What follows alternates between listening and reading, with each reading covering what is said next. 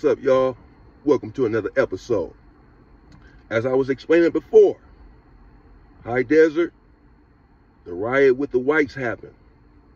We went on lockdown for 2 years. So they come and get us, put us on a lie detector test.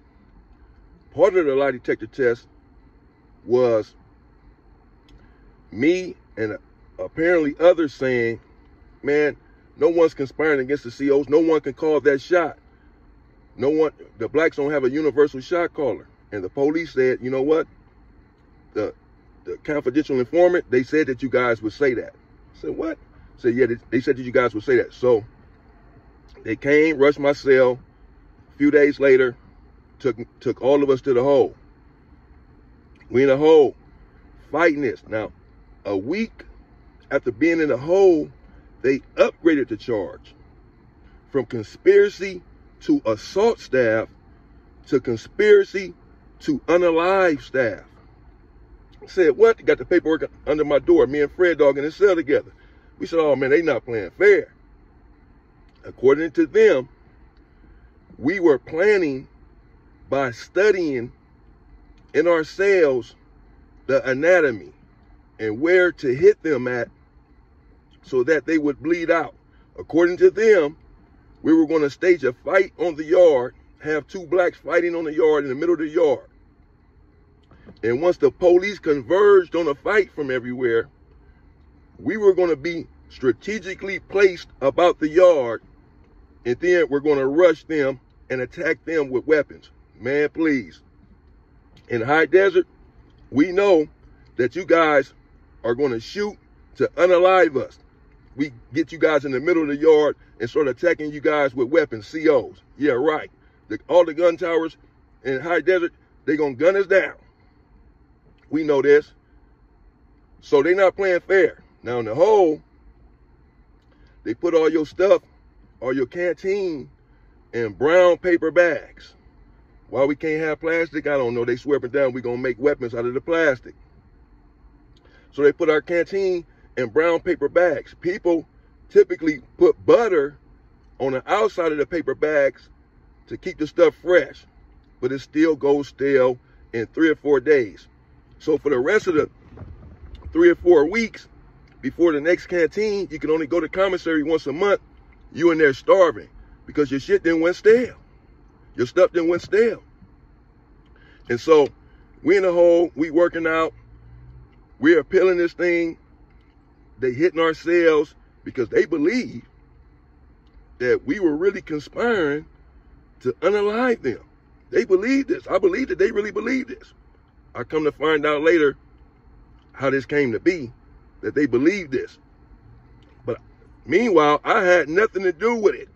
I promise you, I'm in my cell on lockdown for 2 years. I ain't bothering nobody. I haven't conspired with anybody. I have no reason to lie. This was in 2005, almost 19 years ago. I have no reason to lie. I don't know what the hell they talking about. But they wanted me off the yard as well. They swore up and down that I had influence. And so we in the hole, and we starving, and we're upset, and we're trying to figure out how we're going to get out of this mess. Now, they give us like a 48-month shoe term for conspiracy to unalive COs. 9 of us. Somehow Lowdown, he got out of it. They sent him to a main line. He stayed in the hole virtually the whole time we was there, but somehow he got out of having to go to the shoot. He just got lucky. He was fortunate. The other 8 of us, no, they gave us 48-month shoe terms. CSR is the board that has to approve a shoe term. They denied it. They sent it back and said, no, we don't see where there was a conspiracy here to unalive COs between these 9 people. Show us where the conspiracy happened. How? Where's the kites at? Where's the evidence that they were talking amongst each other, congregating? They've been on lockdown for 2 years. High Desert said, we don't give a damn what CSR said. We're going to find a way around it. Y'all are going to the shoe. And they were serious. We stayed in the hole for 17 months. in High Desert. We stayed in a place called Z Unit. We call it the dungeon. It is the dungeon. They was building Z Unit in like 2004. And everybody in there was saying, man, before they finish building this damn Z Unit, I'm gonna be out of High Desert because it's horrible. They have cages, and that's where we go to yard in the hole in High Desert, in cages, like animals, like in straight small cages. We work out in there, we eat in there, everything in there. So everybody was trying to get out of there before they built this place. I wasn't one of the fortunate ones. And so I was in Z Unit for 17 months. Me and the other 8. After CSR denied the SHU, rejected it, High Desert found a way around it, found the loophole, and said, you guys are going to the SHU. And they warned me. They said, Mr. Porter, you're going to the SHU. And when they release you from the SHU, do not come back up here. I swear they told me that. They said, do not come back up here. And they told all of us the same thing because they really believe this allegation. Come to find out, supposedly, Stoney from A-Tray Gangsta, who I guess thought he was some big old shot caller, along with Sinbad from Gear Gang, during this lockdown. Sinbad then went PC now.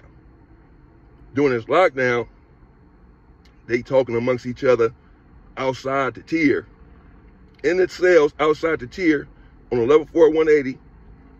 They know better than this. And they're saying, man, when we come off lockdown, this gonna happen, that's gonna happen. They're comparing power to each other. I have more power than you. I got more power than you. They're saying this out on the tier. And so the conspiracy allegation began to form. Conspiracy to attack the COs when these two guys are yelling out the tier during the lockdown. So Stoney Selly gets upset. Stoney was trying to mark him out in the cell or something. And so he went and told the police. Come to find out, I got all the paperwork on this. I did 38 months in the hole in the SHU over this. I can speak on it.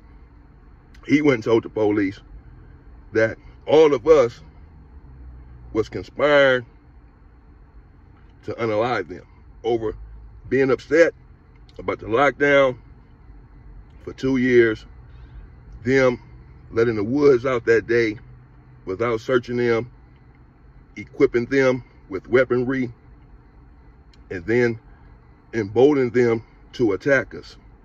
And so supposedly we're extremely upset about this, and as a consequence, we are conspiring to attack the police. So we did 17 months in the hole. And then off to the SHU we went. Somehow they got around it.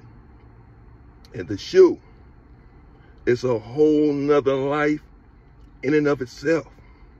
The belly of the belly of the beast. In fact, certain authorities want people who have been in the SHU to be recognized as torture victims. And they're on to something, because the SHU is torture. The 180 is horrible. The level 4 is horrible. A level 1 is horrible. Any part of incarceration is dehumanizing. But the SHU is dehumanization on steroids. It's to a whole nother level. You have to be extremely strong to do time in the SHU program and maintain your reputation and maintain your honor. And I went there, and I went to Tehachapi SHU, and from Tehachapi SHU, I was transferred to Corcoran SHU. Some of the dudes that was there with us, or with me, on this charge, well, they went belly up. As I said, Sinbad's now in PC, thought he was a big old shot caller. He was acting like he was a big old shot caller all the time from Gear Gang, bro. These dudes, they fake, they weak. You got to be careful who you hang with on the street and in the penitentiary. And remember, this is the word of the day. I'll explain why I'm saying this later. That just because someone is related to you doesn't mean that they're your family. Likewise, just because someone is not related to you doesn't mean that they are not your family. I have a lot of people that I am related to, but I have very little family. And then you can make the argument, I certainly know people who have people that they are not related to, but they are family. In fact, they will unalive you faster over this person than they will an actual relative.